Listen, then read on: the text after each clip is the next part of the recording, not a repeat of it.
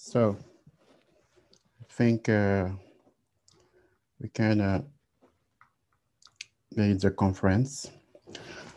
It is here.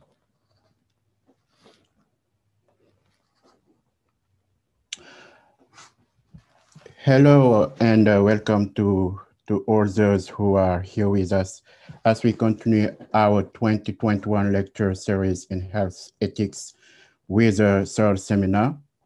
My name is Abdul Simon Senghor, and I am a postdoctoral researcher at the Pragmatic Health Ethics Research Unit based at the IRCM, Institut de Recherche Clinique de Montréal.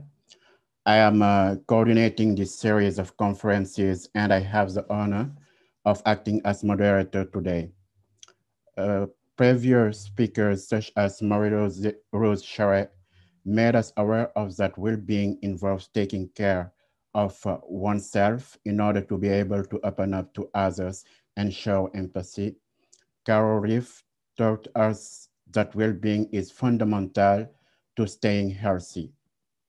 For this third conference, we are hosting Dr. Claudia Barned and Dr. Kevin Rodrigues, who will talk about bioethics and its engagement with race in Canada.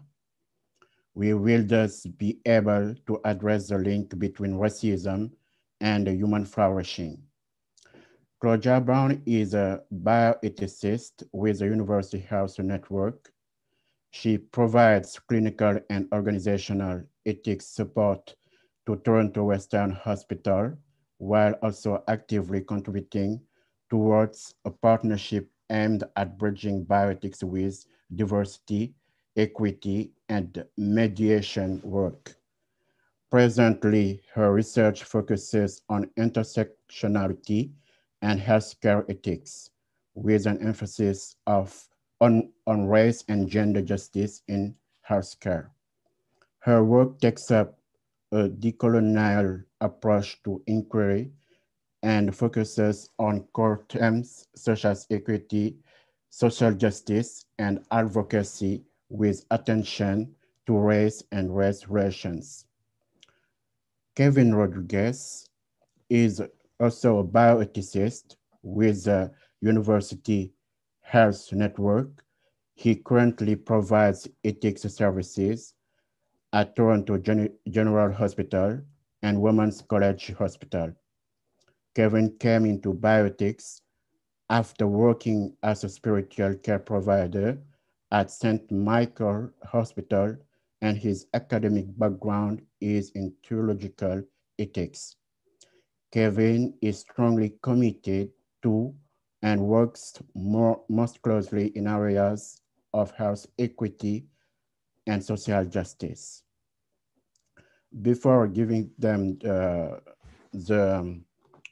opportunity to talk to us, I just noticed that the participant can ask their question using the Q&R function. And I also invite the French participants to ask their question in French, and Professor Eric Racine will translate them. So I let Dr. Claudia and Dr. Kevin Rodrigues speak to begin the talk. Thank you. Thank you, Simon. Thank you, Eric. Thank you for having us here. I'm just going to get our slides up and we'll get started. So the caveat is this: we're passionate about this subject, and we may talk a lot. If that cuts into our question and answer time, we will apologize up front, but we'll also say that maybe there'd be an opportunity to contact us with questions, or we could be provided with questions that we could field in the future. We found it helpful to have those questions part of a previous talk we did to be able to reflect on this talk. So some of you may have seen that Claudia and I gave this, a talk that was similar to this at the Joint Center for Bioethics in Toronto. And Simon and Eric asked if we could do something similar within the theme of flourishing. To fit this series. I think it's quite a natural fit, and we'll talk about that as we go along. But let's get started. So, so today we're going to be talking about the sound of silence, bioethical engagement with race and racial injustice in Canada. So, before we start, I just want to say, so these are strange terms that we're coming together in these virtual means. We're sort of all used to it. But before this talk, we talked about how do we do a land acknowledgement when we're all coming to this from different parts of Canada, perhaps. So I just want to take some time and leave some space to acknowledge where we are, where we're in our respective places. Hopefully you're seeing beautiful weather like us. It sounds like you are in Quebec. We want to just acknowledge the Indigenous peoples that live on this land, that have lived on this land, and recognize that this space is informed by those relationships. We hope to respect and uphold those, and it will be fundamental in what we speak about today as well. So it enriches us. We just want to call some attention to that. So today, what we're going to talk about a little bit is race and racial injustice in the context of Canadian bioethics. We're going to talk a little bit about the Quebec context, the intersection of race and healthcare. We'll talk about how we think that this fits with the theme of the series, human flourishing, and we'll delve down a little bit further and talk about flourishing within the field of bioethics. So we're going to try and start broad and narrow it down and really focus on the field of bioethics. Our closest background is in clinical bioethics, so we're practicing healthcare ethicists, but we will talk about the various spheres in which bioethics exists. So the academic spheres, as well as the clinical sphere. We'll talk about bioethical silence and share some reflections. So, like I said, we gave this talk in November, and really it was an uncomfortable one for us. I don't want to speak for Claudia, but I don't think I'm speaking entirely out of turn to say that when we gave this talk, Claudia was the newest member on our team at UHN, so very new into this profession. Certainly great experience with this topic, but new in the profession. I had been in this profession maybe for 10 years, but I can say that I might have been part of the silence. I had not spoken about a topic like this in any great depth. And so we came to the topic with some apprehension. We worried about, how this would resonate, how it would hit. When we were saying that there has been large silence within the field of bioethics when it comes to issues of race. And we'll talk about that a little bit more and reflect on it a little bit more on our responses there. But let's just say that it still is an uncomfortable one for us. So when Simon talked about a previous talk talking about empathy, we hope that you will hold that for us today as we go forward. We also have, we're going to pose some critiques and updates. So we do feel that we could still look at silence in bioethics, even in light of some of the responses that we've had, even in light of the work that's gone on. We don't want to say that silence means that no one is speaking about race and issues of racism. That's not what we mean. We'll contextualize what we actually mean when we talk about bioethical silence. We know and acknowledge that there are people that are doing wonderful work in our field and that are informing our field. There are people that have supported us to be here as well. So we're thankful for that. And we don't want to, we're not casting this net as saying that no one is doing anything. But that being said, there are some critiques that are valid, and we want to shift there in hopefully a gracious way. And then talk about our ideas about recommendations and a fundamental shift. So before we sort of get into it, I just want to quickly define some of the terms that you may hear us using. One of which is the idea of whiteness or white normativity. You might hear us talk about that a little bit through this presentation. And what we really mean by that is we're talking about power and where power exists. So whiteness is not to critique white people. It's not to talk about what we feel about individuals or groups. It's just another way of us situating the idea about dominant power in the discourse that we're going to be talking about today. So you'll hear that. Welcome for people to question our usage and to speak to us about that. But I just wanted to put out there that that's what we're trying to do here. And we know that this is a topic that has had some political attention in Quebec specifically as well. So thought it would be necessary to just define our terms. So let's talk about Canadian bioethics. What differentiates us and what is our identity built on? So we gave this talk. We were into the pandemic. Some time had passed. We had in the U.S., and it continues, but there was some pronounced racial tension around, the killing of George Floyd in the U.S. that sparked a lot of conversation, certainly in bioethics, about our role in discussions around race as it existed in healthcare and maybe even beyond, and what it meant to do advocacy work, what it meant, what the role of bioethics meant, and how it's situated here. Part of what we started to hear in the larger discourse in Canada, and I'm gonna make anecdotes, but there are lots of examples that we could probably pull on, is that the idea that we have a different context than the U.S. and I agree with that, but the argument started to also be that things are not as bad in Canada as the US. We don't have the same kinds of tensions. We don't have the same level of racism. We don't have the same history. And while that was being said, I think what we were also seeing. I'll speak to the Toronto context, but I'm certain that that a similar comparison could be made across Canada. What we were seeing was that in the heart of the pandemic, there were certain communities that were getting much more disproportionately impacted by the pandemic, both having negative consequences and also just simply being exposed. If you looked at in Toronto, if you looked at the neighborhoods that were getting lit up by COVID, it was largely neighborhoods that had people that racialized people, immigrants, Black people, people of color, Indigenous people. They were largely bearing the burden of the pandemic. So, whereas we didn't have the kinds of overt racial tensions that we were seeing in the US, we didn't have the kinds of protests and riot that we saw in the US, we were seeing still the effects of systemic racism, at least as it pertained to healthcare. And while this was going on, we also saw, killings of Indigenous males, of Black males, in Toronto, there were quite closely situated to our talk, a South Asian male that was killed during a wellness check by police. And so this conversation, while certainly taking on a different tone in Canada, is not one that doesn't exist in Canada. Subsequently, there was a lot of talk, and there has always been this talk. So, we don't mean to suggest that our talk stimulated any of this discussion. That's not at all. I don't think we, they need to pay me more if I have that level of influence, and I don't, and I don't need to be paid more. But what I'm saying is ultimately the conversation is existing, and there is no cover for us in Canada, and we'll talk about this theme, but I don't think racism knows borders.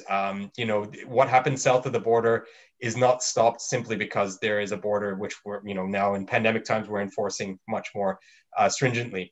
But anyways, just to call attention to that, we could give countless examples of how this exists in Canada, and we will distill it down into how we see this in healthcare.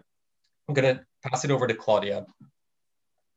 Okay, so in situating Canadian bioethics, we recognize that we also have to be purposeful in situating Quebec's positionality and its unique relationship to Canada.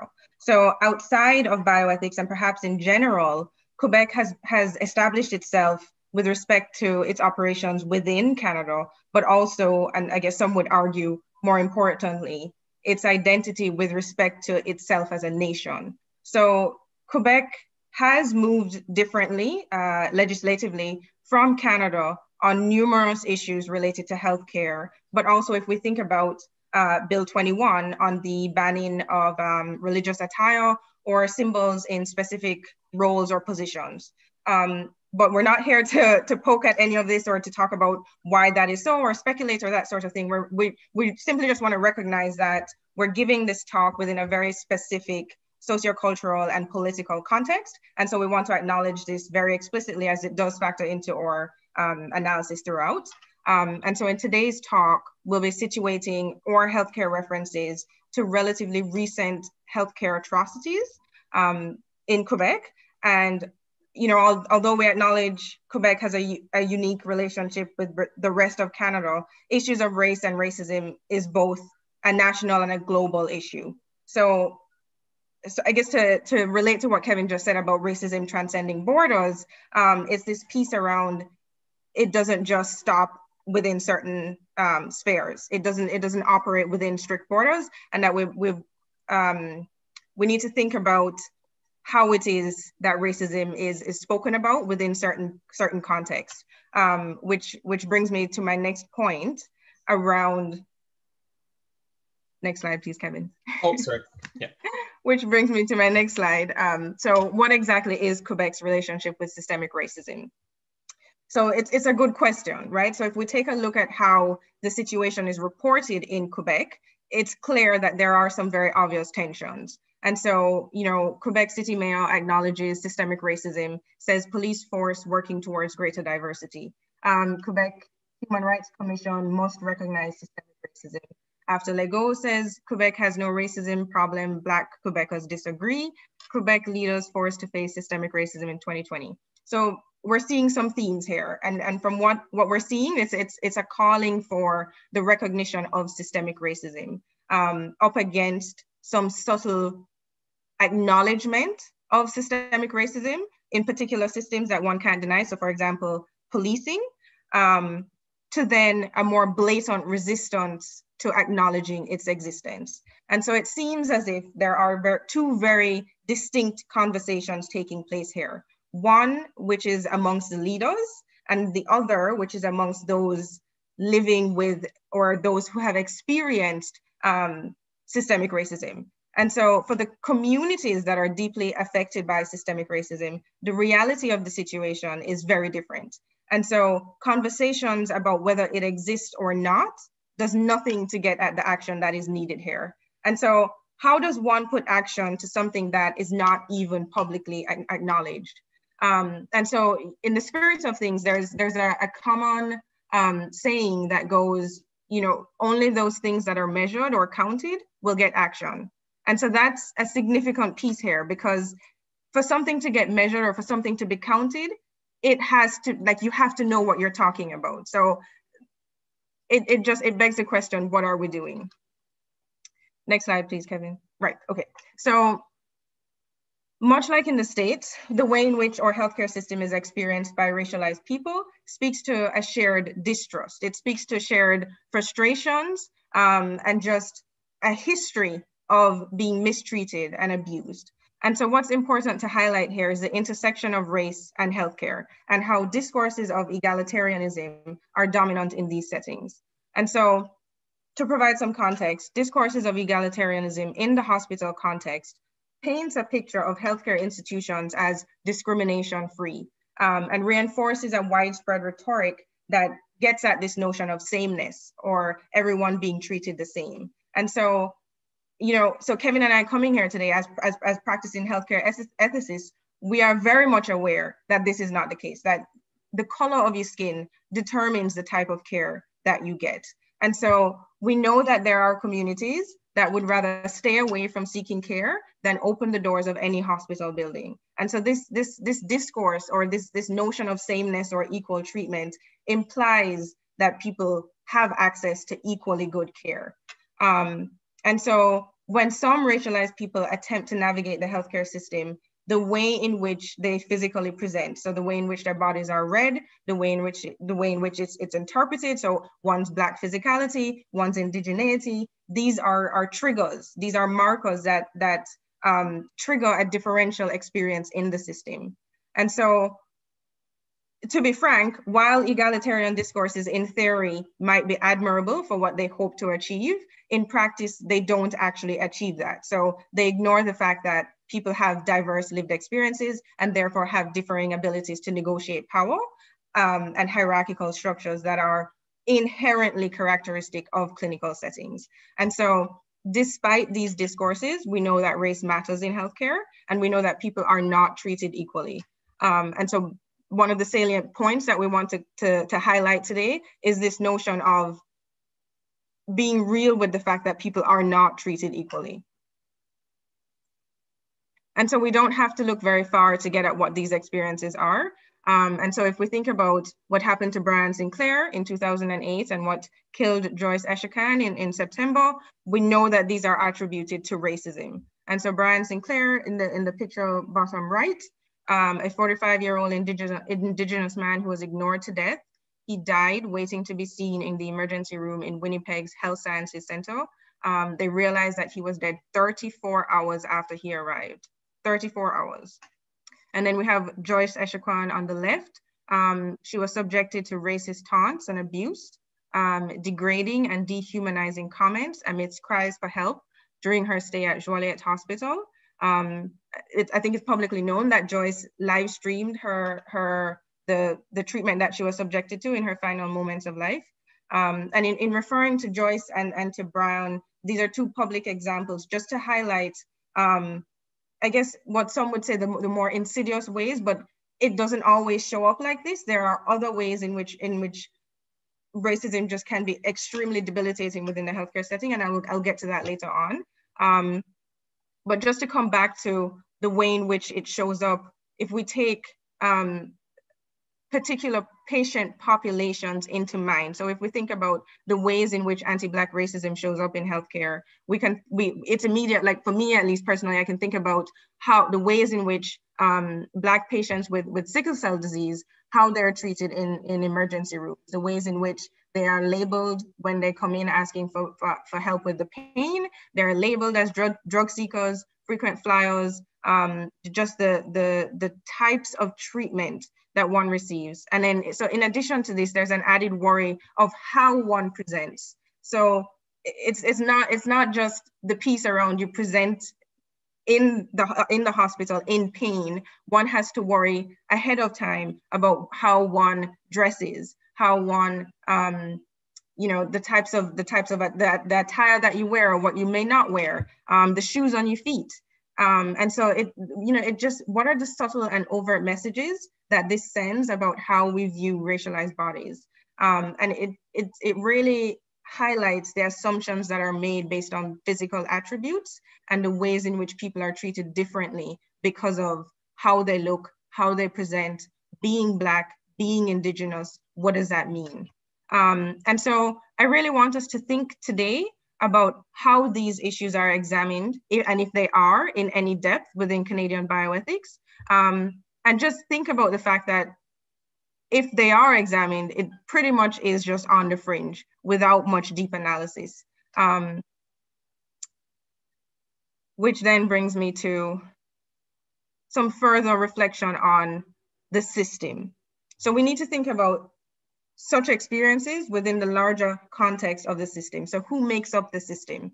And so we're asking for people to reflect on one's own positionality. So thinking to yourself, well, how are you complicit in the system? And how do your responses or lack thereof work to perpetuate or reproduce certain harms? So in the next couple of seconds, I'm going to start reading the words of Dr. Pascal Bro, a family physician who serves the Manawan First Nations community in Quebec. And I really encourage you to really reflect on the words that she has said here. Since Joyce's death, I have been remembering dozens of conversations with patients and families at the Manawan dispensary who begged me, who negotiated not to be sent down to Joliet for fear of the care, of the reception, of not being understood, of not being heard, of being denigrated, to live with racism again. And I always reassured and explained. Sometimes I would simply say that I had no choice, but so many other times I would offer a justification. Probably a misunderstanding. The nurse meant this, the doctor must have meant that. Don't you think the attendant was simply overwhelmed?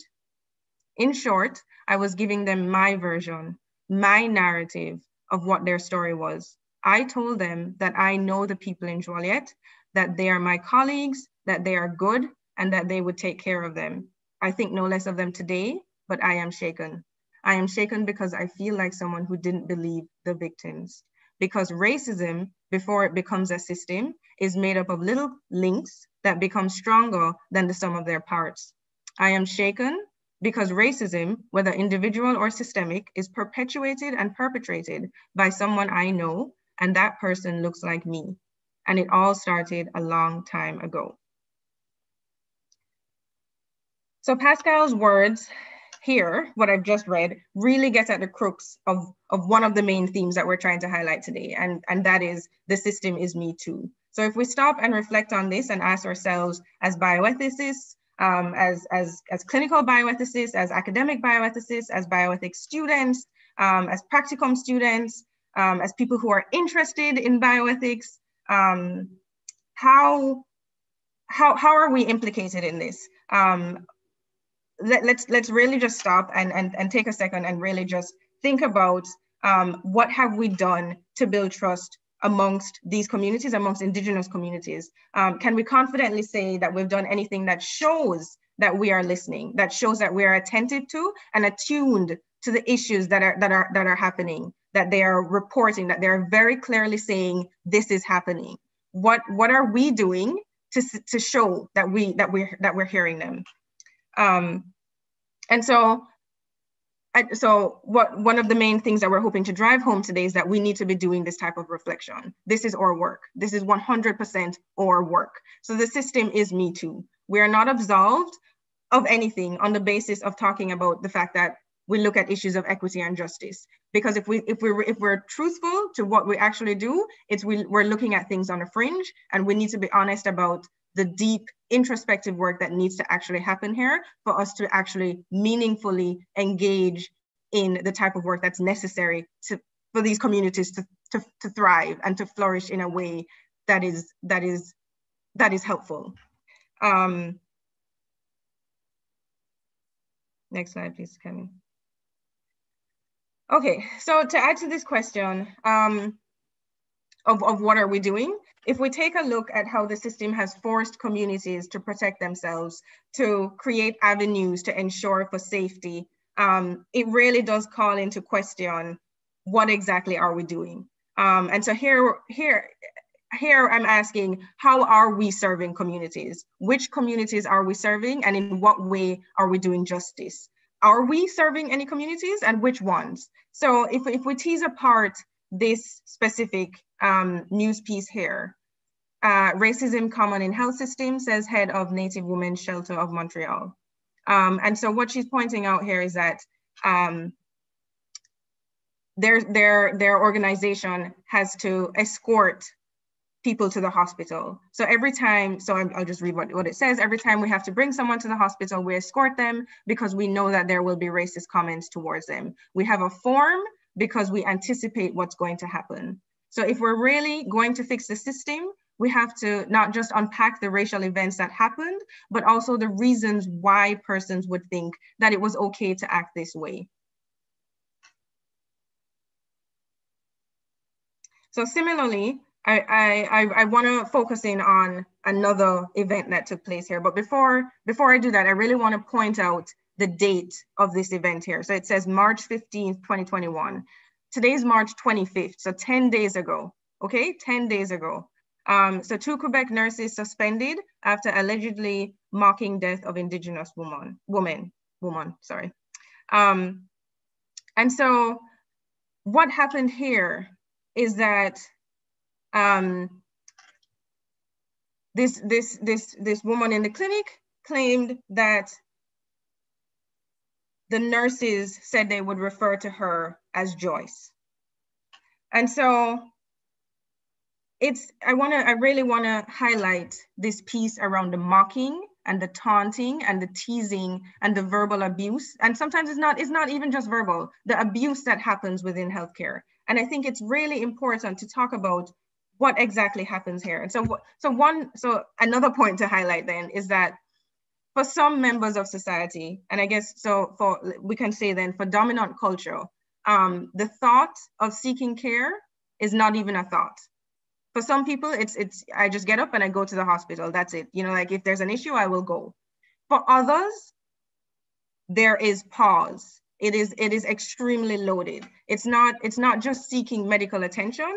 It's knowing that there is more than that. It's knowing that you are likely to be teased, to be taunted, to be denigrated, to be dehumanized, to be ridiculed, to be chastised, to be demoralized. It is mentally preparing for all of that.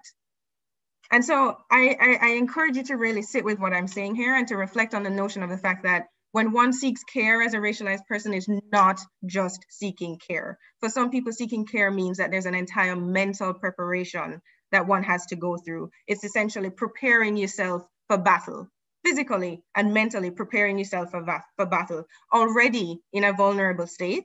And one has to remain alert as to what might be done to one's body without your consent. And so really think about the teasing and the taunting and what it means for one's identity and one's dignity and one's sense of worth. So this is, so I want to spend some time to talk about what happened to Mireille Jumuo. And so like Joyce, Mireille documented her last moments in the hospital while a patient at Charles-Lemoire Hospital. She was treated with penicillin, even though she explicitly told staff that she was allergic. And so she recorded her experience in the video, repeatedly saying, "Help me, I don't want to die and leave my kids, I'm suffocating, I'm allergic to penicillin." But then they injected me with penicillin knowing full well that I'm allergic. And so the fact that Joyce and Mireille videoed their nightmare experiences is an important one. And it's one that I wanted to just stop and really pause and just tease apart here, because without this videoing, without this evidence piece, it's coming back to the saying that I said earlier around what is not measured or what doesn't get counted gets no action. And so the fact that, you know, videoing and really speaking out on what's happening in the hospital as a sign of help, it really speaks to the fact that this is more than acknowledging systemic racism. It's more than just acknowledging that this exists. It's acknowledging people's humanity. It's their voices, it's their realities, it's their experiences. And if collectively people are saying something is wrong with the system, we are seeing, we are hearing multiple people for years, for decades, over and over and over. Forms are being made to document racist language. Navigators are being instituted to help navigate the system safely. It's clear that there are flaws, that this system is flawed. It protects what it was built for. And so we have to recognize that the colonial system upon which the structures of the society was built was done so for white economic, political, and social gain at the expense of Black and Indigenous, more particularly Indigenous economic, political, and social disenfranchisement.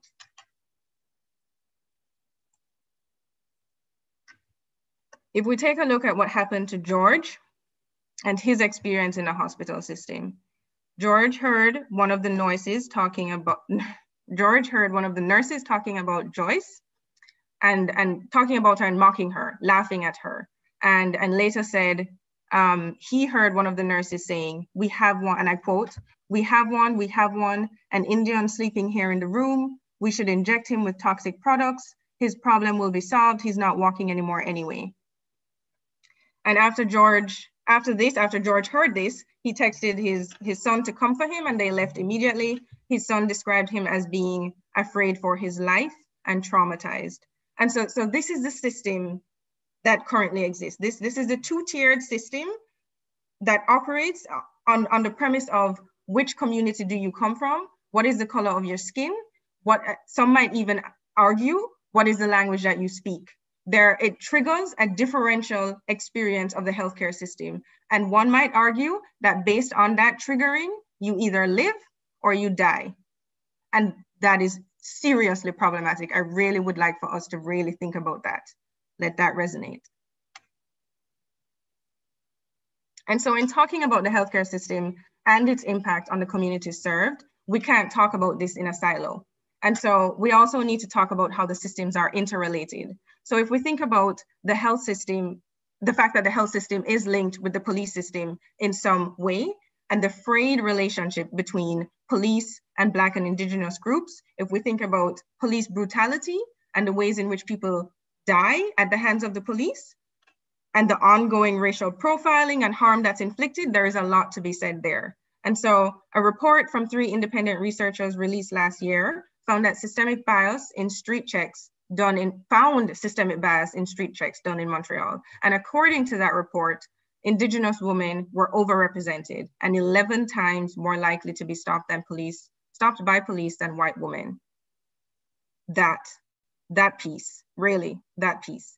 And so reflecting on what we're seeing on the slide here, so this news around this piece around ex-Montreal police inspector takes over as Quebec's Indigenous Affairs Minister. It really calls into question the larger systems in place, including the political ones. And so we ask today, can communities flourish with the systems that are currently in place? Can they? Can they? It's a serious question. Can communities flourish with the systems that are currently in place? Which brings us to Joyce's principle. So Quebec has refused to adopt a set of policies called Joyce's principle, named after Joyce Echaquan and developed by the Manawan First Nation Council. So the policies are aimed at ensuring equitable access to healthcare and health services for Indigenous people. So this document was rejected in November 2020 by the government over references to systemic racism. So the main problem here was acknowledging, once again, coming back to this piece of acknowledging systemic racism. And so Quebec's minister responsible for the fight against racism had denied the existence of systemic racism in Quebec. And so while Premier Francois Legault was quick to denounce the comments made by the nurses in Joliet Hospital as racist, he has maintained that systemic racism does not exist in Quebec. And so what these conversations have revealed, unfortunately, is an ignorance around systemic racism and a clear refusal to listen to and to believe the communities that are most impacted by it. It also speaks to epistemic injustice here. So who are we believing? Who do we prefer to listen to? Whose truths are we prioritizing?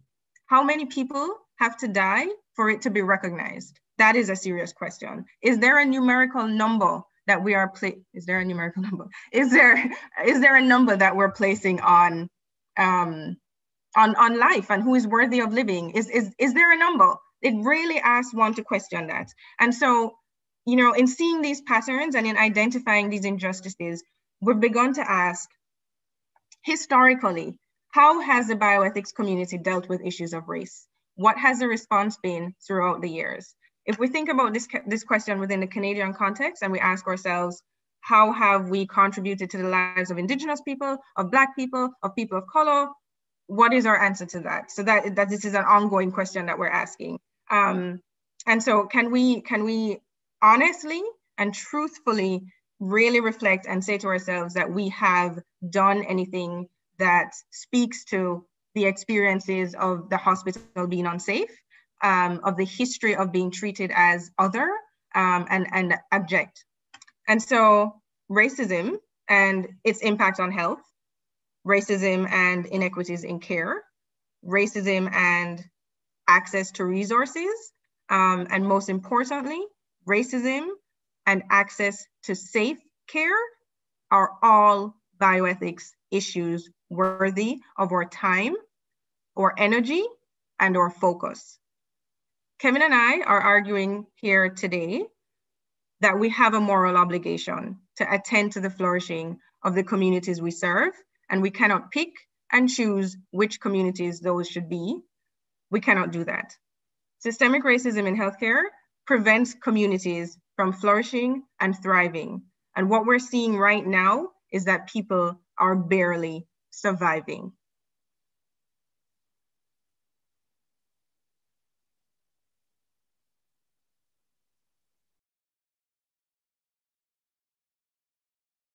Oh, it took a while to unmute there. Sorry about that.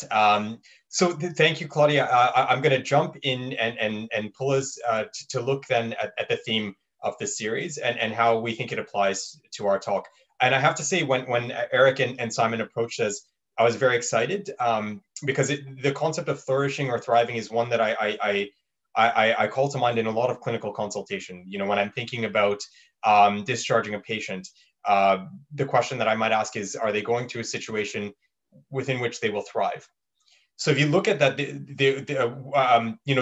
there's discourse in professionalism in ethics that looks at that as well, or in other professions, somewhat like a virtue ethics argument that, what does it take for a profession to actualize its goals? And we'll talk about that a little bit when we look at when we cast our gaze back on bioethics. But if you just even look at the origins of human flourishing, I'm going to butcher this because it's been years since I've taken formal philosophy training. But, if we even look at the origins of the idea of flourishing, we strip it down to even the Aristotelian arguments here. The questions that we could ask is, are there common human goods that we're oriented towards that would constitute flourishing? Is there something that we could all agree upon? Are there norms that we could agree upon across human beings that are things that if we achieve those, we could say that our species or individuals within that species are flourishing? At face, that sounds pretty good. When you start to peel back, the idea of flourishing and think about it in terms of what the context that Claudia has set up. And I'd say, we talked a lot about Quebec, but this is, again, there are no borders to this. We could have equally put situations that have happened in the GTA, situations that we've seen in BC, in Alberta, everywhere across Canada. But so when we look at that, how does that lived experience, that reality factor in? So what do we mean when we talk about flourishing in a healthcare context? Do we talk about flourishing as being of good health? Is that what we mean when we talk about flourishing in a healthcare context? So being well, being healthy. And when we ask further, what does that actually mean across different kinds of people with different experiences? There are some dangers within looking at the argument of flourishing and saying that there are some normative principles that we could apply to. Even if you were to look at what we would constitute as flourishing simply in a physiological ways, there are problems there. Does flourishing in a physiological sense mean that the human body has to work in a certain optimal capacity for someone to be physiologically thriving? So if that's the case, then what about people that have disabilities, right? The challenge that race brings into this discourse is it very often is put into a category of subjective lived experience, or part of the products of society, and not something physiological or something clinical or scientific that one could appeal to, but part of the constructs of a society. And I think that's one reason why race is often something that is tangential to conversations in healthcare, which focus, very often on hard science. And unless you're actively applying a lens, which we will critique bioethics for not doing so, it tends to be a tangential part of this. Now, the challenge, as Claudia has posed, is this lived experience is actually something that actually constitutes something very real and tangible. So if we look then, apologies for all the Dr. Seuss fans, but I thought that it would be good to talk about something current for this. So the challenge is when we look at normative concepts or more objective concepts of human goods that we strive for as being able to constitute flourishing, is, how do these subjective experiences factor in? What we would argue is that those experiences need to be seen in dialogue with what we're constituting as our norms, because the question at the heart of our presentation is who gets to define and enforce the norms that we see as constituting flourishing. And unless we're careful and we're discerning about those norms, we could take them for granted and not see how they actually play out on the bodies of Black, Indigenous people of color. And those norms are quite oppressive when we talk about colonialism. I gave a presentation. I want to say I did this in Quebec, but I could be off a few miles. It could have been in Halifax. But I talked way back when, and it feels like coming full circle, about the colonizing of the body. When people of color enter our so-called neutral spaces in hospitals, they're met with a jargon that doesn't actually represent how they see their bodies. So I'm going to peel back for a second and say, how does race fit in here? If the norms that we have set up are ones that represent the dominant culture, what does that actually do to the bodies of those that don't meet the norms? So I talked about the disability context. From an ableist standpoint, if our norms are set up such that a flourishing human being needs to operate at a certain capacity, what does that mean for someone that cannot achieve that because of the norm that's set up? Look at race in that context as well. If the norms, the dominant norms, are those of whiteness or power in that sense, necessarily there is a swath of people that cannot meet those normative values, and then that affects the way that they will view health and well-being. So I'm going to read a quick quote, and this is from George Yancey. He says, the corporeal identity of my Black body undergoes an onslaught as the white imaginary, the centuries of white hegemony, has structured and shaped, ruminates over my dark flesh, and vomits me out in a form not in accordance with how I see myself. So hence, I put the Dr. Seuss book. We had a debate on whether or not to actually include images. Maybe I had a debate with myself about whether or not to include some of the images that now are out of circulation. Dr. Seuss, for those that aren't aware, has recently received somewhat of a spotlight. You know, this precedes the spotlight that recently happened, because his publishers have stopped the circulation of some of his books that have depicted racist imagery, specifically looking at Asian people and Black people, and almost caricatures and stereotypes of these people in his imagery. So why I bring this up is, if we look at art, the world of art, and we look at the kind of norms, the kind of things that people of color, that Black, that Indigenous people are subject to, it's quite stark. We see that the mirror that society holds up to Black, Indigenous people of color is one that, when they look at that image, it is not themselves that they see. It's rather a caricature of themselves that is the product of the norms that have been enforced on them. I hope that makes sense, but I certainly would be happy to unpack that as we go forward. I'm going to tell you one small story. When the Dr. Seuss story was in the media at its height, I read a commentary, you know, on a great source of information, Twitter.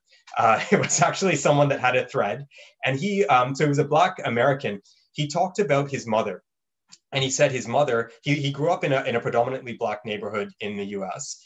And he said that, you know, he started it off by actually saying, I was in my teens when I realized that the Hardy Boys were not Black, they were actually white. And so for those of you that haven't read that series, the Hardy Boys you might know of Nancy Drew. It's sort of the male kind of counterpart of that. They're two sort of teenage detectives. Anyways, the reason he brought that up is he told a story about how his mother went to great lengths to essentially look at to interpret any book that they would ever read. She would read them stories at night until they were quite old, you know, quite into their teens almost. She would sort of edit the books that they would read to, instead of having white characters, white names, and white norms, she would replace them with Black characters, Black names, Black street names, Black norms, so that she, in her way, was trying to shield them from the norms that would define who they were. He didn't understand that at the time, but if you look at that, if you look at the discourse around representation in media, in movies, in books, that's what we're talking about. And healthcare is not divorced from that context.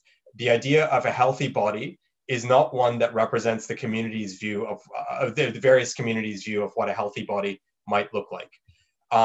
So when we look then at flourishing and pull it now into what does it actually mean for the field of bioethics? So this is, you know, presumably in the wheelhouse of Claudia. This is what Claudia and myself, we want to talk about what this means for our field, what this means for the practice of bioethics.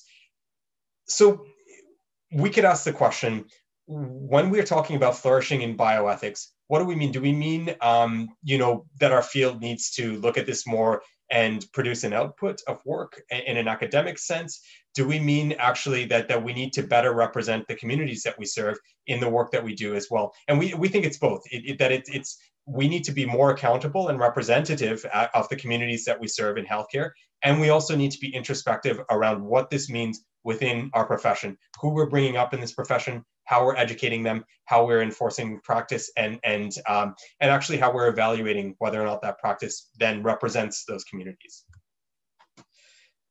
Quickly, I think we're getting on time, but I'm going to say, when we gave this talk, we had some responses. I'm not going to dwell on this slide, but I'll just say that we were worried, and we did meet with some great response from our community. A lot of people that reached out very positively to us. We did have some questions that shook us a little bit and that we wondered about. So some thoughts about, does what we were calling the silence in bioethics actually represent an opinion? Does it represent that there is no need to move on these issues because they're discussed in other realms, and we are sort of in a more diluted way looking at applying frameworks and principles and not getting our hands dirty? That's not what we're doing. That's the work of advocates and not bioethics. We also had some critiques perhaps on how we were looking at professionalism, and we'll go into that in a second. But what it sort of led us to is the idea, when we talked about silence, does the critique still stand? Claudia's going to talk about some of the recent discourse that we're seeing. We had to say, is this still a relevant talk? We believe so. And we believe that maybe what we need to do is better define what we mean by silence. And again, silence doesn't mean that our academics are not producing great work. Claudia is going to speak to some of the work that we've seen. It also doesn't mean that people are not doing great work within their hospitals. It's asking a question about what a unified Canadian response to bioethics ought to look like. Is it happening? Is it happening in a way that reflects the communities? Is it happening in an open way? And if not, is it not silence? So I'll just read this quick quote. Even bioethics in its critical examination of clinical practice and other biomedical issues reflects the culture of its first and most dominant practitioners, selecting which issues are most critical, which values should be protected and promoted, and which sort of interventions are most valid and useful. Unless those in privileged positions take account of their own biases and operating assumptions, they will never be competent to take into account those of marginalized others. So we ask, and we may not be able to get to this slide, but we ask us all, and this applies to us all in bioethics, is the work that we're doing, what do we hope that it will achieve? How do we hope to sustain it? How is it viewed? And how is it incorporating the voices of those that we serve?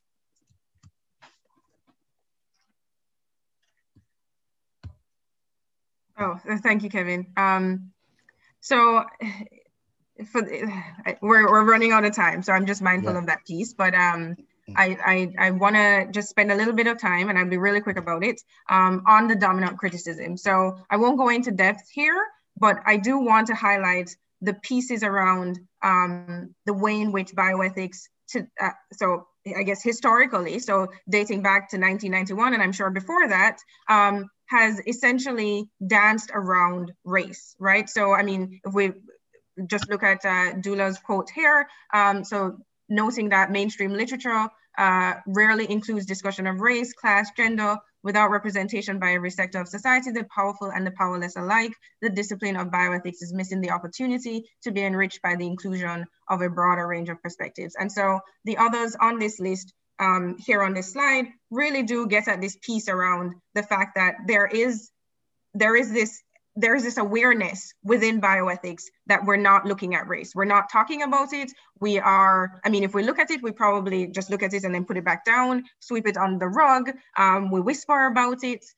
We debate about whether or not this is something that we should be talking about. We debate about whether or not it's our role. It's something that we should be taking action on, or how this might look to others, that kind of thing. But it really and truly, we need to stop and reflect here.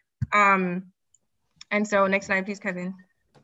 And so in line with these criticisms is this new special issue coming out of American Journal of Bioethics. We're seeing people grappling with these issues yet again, but explicitly calling out the bias that is inherent within bioethics. So the racism that has occurred over the years in terms of explicit exclusion of BIPOC voices and theorizations. And I've also listed some of these thought-provoking, but also action-demanding articles that speak to these issues at hand.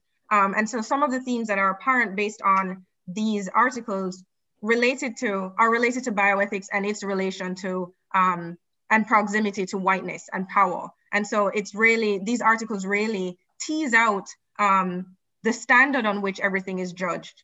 So whiteness as the standard of everything that is judged, assessed, built around, compared, ranked. So the white values, the white ideals, the white norms that are inflicted on people, and what that means within bioethics. So how it impacts advocacy, how we even speak about advocacy. And so some of them actually question, what would bioethics look like if whiteness was not centered? So stop and think about that. If anti-racism was centered instead, what would bioethics look like? What would some of the terms look like? When we talk about resource allocation, what would that look like? So these articles really call for racial awakening and racial reckoning within bioethics. And so some of these dominant criticisms that are apparent in these, and I'll read one or two. So Wilson, 2021 notes, the epistemology of ignorance has enabled our field to minimize through inattention the role that racism plays in who lives and who dies, and in how well one lives or dies. It has enabled serious discussion about whether calls to be explicitly anti-racist are the proper domain of bioethics, even though it is known that racism negatively impacts health. So just pause on that piece, even though it is known that racism negatively impacts health. Mithani, Cooper, Boyd, they argue that bioethics needs to engage with the nuances of race with the same vigor that it has approached discussions of moral theories and biotechnologies. When reading, listening, and participating in bioethical spaces, we ought to not simply praise the fact that race has been discussed, as if doing so is an indication in and of itself of nuanced thinking about race. It's not. We must instead critically examine how race is talked about in the regimes of truth. And that piece there is telling. Okay, I'm gonna jump us ahead. You know, the slides that we skipped over, we gave answers to how we think this should all be solved, and we wrapped it up very nicely. No, I'm just kidding. We don't have answers, but we have some thoughts about how to move forward. But I think in a nutshell, what we would say is that going back to the theme of flourishing, unless we have a fundamental shift in bioethics, and that's at all fronts, that's in academia, it's wonderful that we're getting some new publications. But unless we have a shift in that, unless we have a shift in how we bring in bioethicists, people into our field, whether that's academic, clinically, wherever, unless we talk about how we teach bioethics in different ways and incorporate different voices, different ways of knowing, we serve to do just what this picture is saying. We're upholding norms that we haven't critically evaluated. We need to find a way to incorporate those experiences into redefining what those norms are.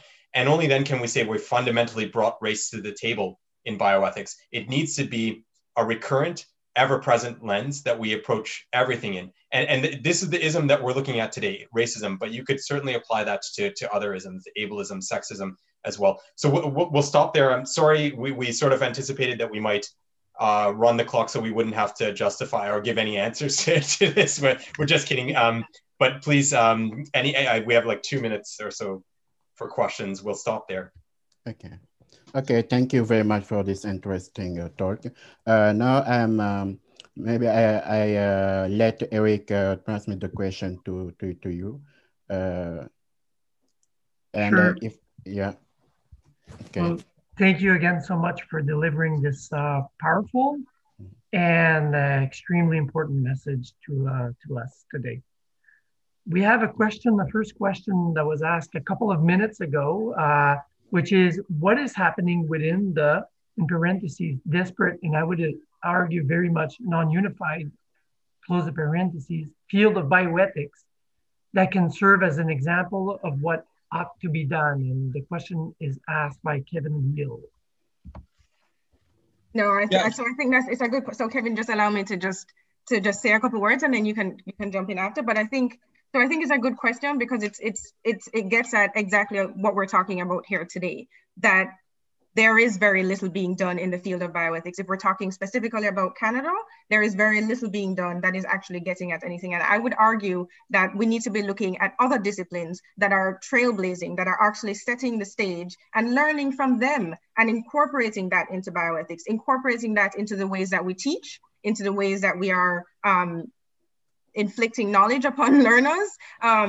These are the types of things. So if we think about the domains outside of bioethics, if we think about critical race theory, we think about anti-oppression work, we think about anti-discriminatory frameworks, these are the types of lenses that bioethics needs to be engaging in, not on the periphery, but deeply and with meaning.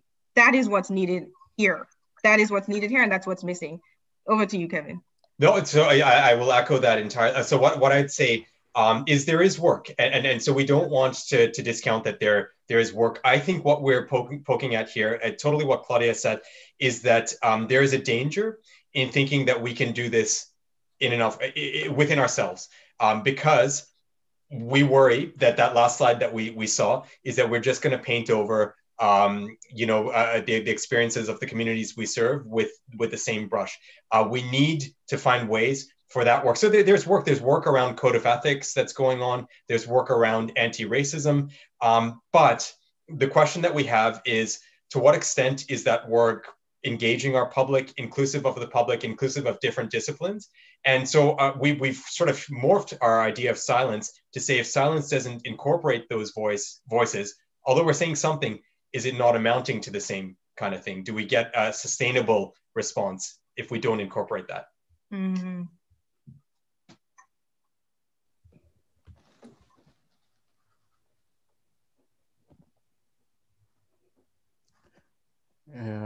Is there any other question, Eric?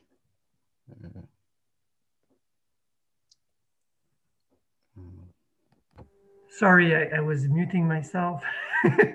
So here's another question by Corinne Coquilla. She's asking, or saying, thank you to both of you. I was asking myself if egalitarianism in our healthcare was a solution, and how to make it more concrete, or how to do better concretely, I guess, in that respect.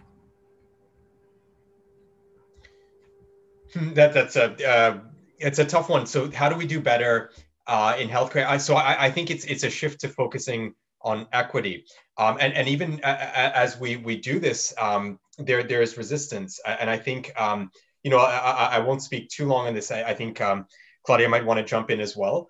But I think that even in the work that we're doing around anti-racism, and there is work, the question is, how do we move from actions that are performative in our institutions to ones that are meaningful, and how do we meet the resistance? So what we've seen in just a small example is that there has been pushback to work on equity that has appealed to the idea of equality. So if we start to look at certain groups and put a spotlight on certain groups, is that actually leading towards equality in healthcare, or is it taking away?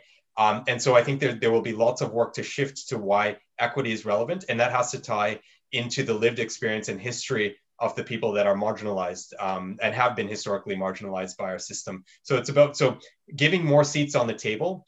Representation doesn't mean that we're preferencing. It's about giving more seats on the table so we have different voices that are incorporated. I don't know if I'm answering that question well. Claudia, you want to jump in? Yeah, sure. And so I think the one thing that I would add would be around the piece of ensuring that when seats are given, that it's done in a meaningful way. And so moving away from tokenized ways of inclusion, or a more meaningful engagement with the issues that are pressing, with the voices, with the experiences that people have lived. It's really and truly working to build in those experiences in the way in which healthcare is run. And so moving away from this notion of egalitarianism, despite the fact that we know that it doesn't exist. So it's really just asking that piece around for equity, but in a way that speaks to truth. But whose truth is that's the piece? Whose truth? Yeah, and I think it's just to fit it back to the flourishing thing, is that when we're thinking about what does flourishing look like in healthcare, it is about having this sort of dialectical relationship between these subjective experiences And what we might say is the objective norms of health, seeing them in dialogue. And so you might see that there are then different ways of looking at health and well-being in healthcare. So equality will look different in different contexts, I guess. And that's ultimately what we're talking about, I guess, when we're talking about equity. All right. You're being thanked by Corinne for the answer, which I think was exactly what she was asking about. So, Simon, la parole maintenant à toi pour conclure. Okay, thank you very much, Claudia and Kevin. This talk gives us the opportunity to reflect on bioethics and to do the link between bioethics, racism, and human flourishing. And I think we will have the opportunity maybe another time to discuss about this topic. Now, I have the information to transmit to the participants in French. Alors, notre prochaine conférence, attendez, je vais partager. Voilà. Notre prochaine conférence, en fait, our next conference will be given by Chief of the Assembly of First Nation Quebec Labrador, Mr. Ghislain Picard, on April 22. Donc, cette conférence sera donnée en français. Et le titre de la conférence est Perspectives et défis des Premières Nations en matière d'éthique dans les soins de santé. Donc, c'est une conférence qui va se tenir le 22 avril 2021 avec le chef de l'Assemblée des Premières Nations Québec-Labrador, M. Ghislain Picard. Donc, merci. Thank you, everyone. Thank you to Claudia and Kevin for this interesting talk. And thank you to the participants for their questions. Thank you. Thank you very much. Eric, vous avez des choses à ajouter ou? Parfait. Juste un très, très grand merci. Thank you so much, Kevin and Claudia, for coming in, stepping in, and talking about really important, critical issues for everyone, and for setting the stage for further thinking and acting on these issues. So thank you so much. And I hope you have further opportunities to deliver this message. I think it's a really important, powerful message. I hope others will be exposed to it, and we're delighted to have had the opportunity to make this happen on a small scale. Thank you so much for the opportunity. We really appreciate it. We do. Thanks, Eric. And thanks, Simon. Thank you.